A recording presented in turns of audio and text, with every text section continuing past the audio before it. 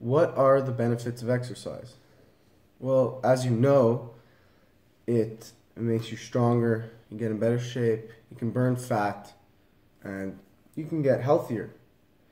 Your entire body benefits from this, including your brain. And I think this is the most crucial part of exercise, the most important. For one, it is a treatment for nearly every mental illness in the book. For one, depression. A lot of people suffer from depression. Feelings of hopelessness and some people even as far as suicidal thoughts. So what happens then is they go to a doctor and they get prescribed with these serotonin reuptake pills which are very, very, very addictive. And once you start taking them, it is very hard to get off them. And it's not a good thing, because what happens then is that you end up relying on them, and sometimes your problem gets even worse. So exercise is a much healthier remedy to treat depression. What exercise does is it promotes neural growth, and it reduces inflammation in the brain, and it causes your brain to release, it causes a lot of new activity in the brain, which promotes feeling of calmness and well-being. So the more you exercise, the less depressed you'll feel. It's a very, very, very good thing to start doing if you're feeling down. You should start running, get your heart pumping, and you'll start to feel better almost immediately. Exercise is also a cure to anxiety. Well, I shouldn't say cure, but a very, very effective treatment. When you exercise, your brain releases endorphins, which you feel relaxed, calm, and happy when your brain is flooded with them. So when you're feeling very anxious and you start to exercise, after a little bit, you'll start to realize you're feeling a lot calmer and happier. And again, this is a lot more healthy than the medications they give you to treat anxiety, such as Xanax and the other types of pills like clonazepam. These aren't healthy pills. These are very addictive and very strong medications that can cause a lot of problems in the long run. I mean, again, once you start taking these pills, it's really hard to get off them.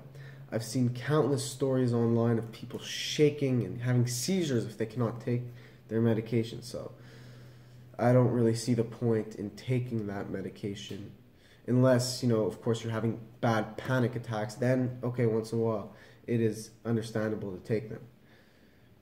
Another mental illness that exercise helps cure is ADHD, attention deficit hyperactive disorder, which a lot of people suffer from. I don't know if I do, but I wouldn't be surprised. Now, what happens when you exercise is it promotes concentration and increases flow of neurotransmitters in the brain, which causes you to focus a lot better and more efficiently.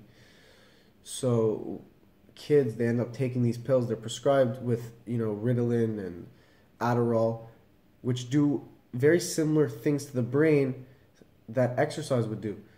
But the difference is these pills are addictive and you can't stop taking them. Once you start taking them, yeah, you could stop, but you'll see your ADHD might be even worse if you stop taking it. And it really changes the person who's taking them. It causes them to be a lot more quiet and, more behaved in class. It seems as if it's more for the teachers than for the students. And look, ADHD is a blessing in some senses because it causes you to think about outside the box. All these successful people, a lot of them, I'm sure, suffer from ADHD because if they were on these pills, they'd just be, taking notes, following orders. But the ADHD causes you to zone out a bit, but in a lot of cases, it's for creative reasons. And look, some people do benefit from these medications, and by all means, take it. If it helps you in your life, go ahead. But if you're unsure and you don't really think it's done anything for you, I suggest you stop taking it, go to the gym, exercise, and see what that does for you. Another big mental illness that exercise helps treat is post-traumatic stress disorder, PTSD. It's it's a mental illness that a lot of soldiers suffer from, and people who have gone through trauma. It's when you relive that trauma. You're sitting in the living room, having a drink, having a coffee, and boom, you're back in the war. You're back in the battlefield, and that those feelings of, panic run through you again.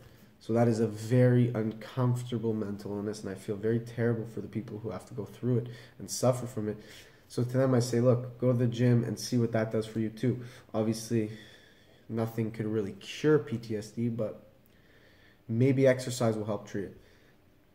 And another thing that exercise could help with is your everyday energy. The more you exercise, the more energy you'll wake up with in the morning, because your body knows that you're going to be working out.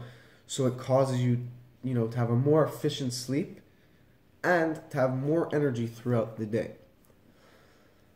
Which is, I know anyone could benefit from that, because we all can relate to the feelings of tiredness in the morning going to school. It's not fun, but exercise will help that. And I think I wanted to touch on these things because when people think exercise, they think of, getting in shape, getting bigger biceps, shoulders, looking cool. And that's whatever, that's acceptable. That's part of working out, absolutely. But what's even better about working out is what it does for the mind. And instead of taking all these medications, you know what I mean, and messing with your head, changing the chemicals of your brain without really knowing why, go to the gym and work out the way our ancestors did.